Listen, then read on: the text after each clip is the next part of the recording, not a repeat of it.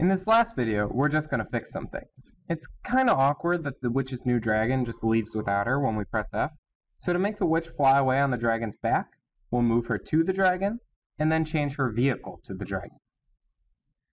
Click on the My First Method tab at the top of the Code Editor panel, and then click on your witch in the scene view so that we can see her methods in the Methods panel. We're looking for one called Move To. It's in the second group under Position, and we'll drag that below our loop in My First Method. Select this Baby Dragon from the drop-down so that we have the witch moves to the baby dragon. We'll have her say something as well, so find this witch say towards the top of her methods panel, drop that in there, and choose Custom Text String. For the heck of it, let's type in, "Let's go save the world." Sweet bang. Because as programmers, we can make anyone hear us, even gross witches. Now when you press run, the witch will do her thing as usual. And we're fast forwarding a bit. But after her flips, she will walk to the dragon and then talk. We want these two things to happen at the same time, so we're going to use a block called a do together. Close this window. You see that by default, Alice does things in order. This means that one line of code executes, then the next one executes, then the next one, and so on. To make two things happen at the same time, we'll drag a do together tile from the control tiles at the bottom. Drop it at the bottom of My First Method, and then just drag Move To and Say into the do together block where it says drop statement here. Now when we press run and speed it up a bit, the witch will do her flips, and then she will walk and talk at the same time. However, if we press F again, the dragon will still fly away without her. So what we've done isn't quite enough, but we'll fix it now.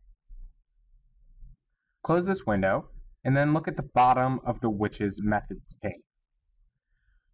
If you scroll all the way down, you'll find a method called setVehicle. Drag that into the do together, and then choose this baby dragon.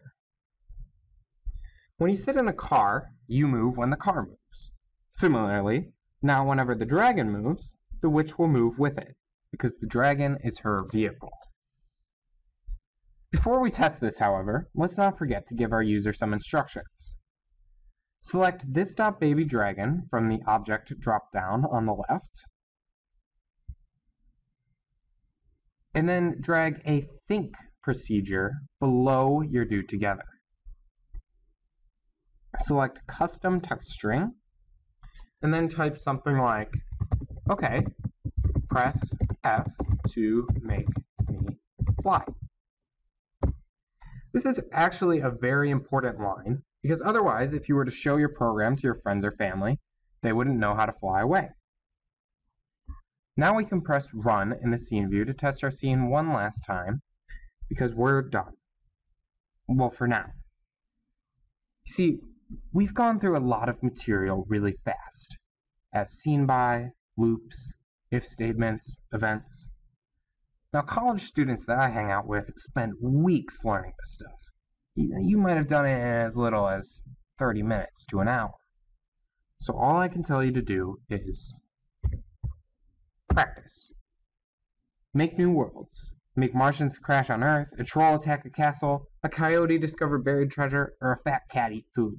Make an explorer run into the abominable snowman in the Arctic. Keep making stories and keep showing them all. You can start by learning about the Functions tab, or learning about object parts. For now, just close and hit File and save your world. I sincerely hope that you continue experimenting with Alice. Thanks for watching.